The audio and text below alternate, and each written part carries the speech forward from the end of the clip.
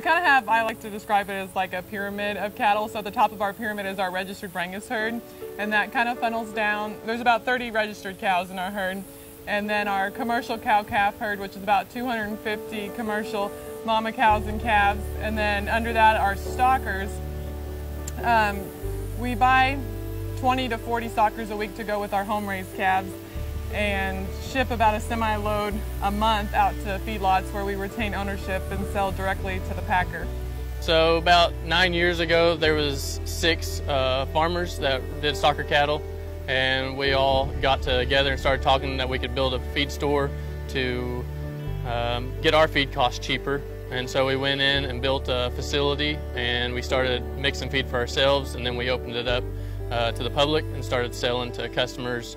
And we are about 15 to 20% of the business now. We run about 600 customers.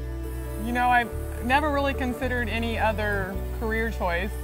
And it's really special to me to get to work with my dad and my husband every day and just kind of continue doing what the generations before me have put into place. So we got Payne, who's 8, and Paxton's 6. They help out on the ranch with us every day that the weather's good enough for them. Payne can drive the semi at 8 in the field hauling hay.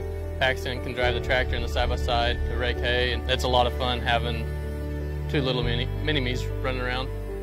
I feel like, you know, a lot of people like to get their kids a backyard pet or something to help them learn those life skills, but what a blessing it is that this is our livelihood. And like on Facebook and stuff, I would give preschool updates because we never sent the boys to a formal preschool. We just had them with us on the ranch as long as we could because we knew what we could teach them, whether it be the same thing they would have learned in preschool or not, but it was just the environment that we wanted them to be in.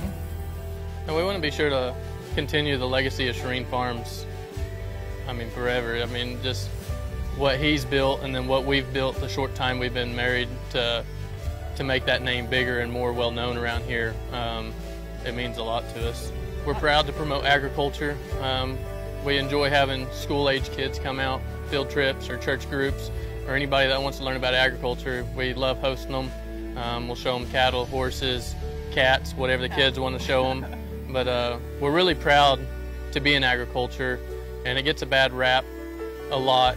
But if people are just willing to come out and listen and learn and see what we do, I think we could change their mind pretty easily. And just living the dream. Yeah, I think we live the dream every day that we get to wake up and raise our family here at the ranch.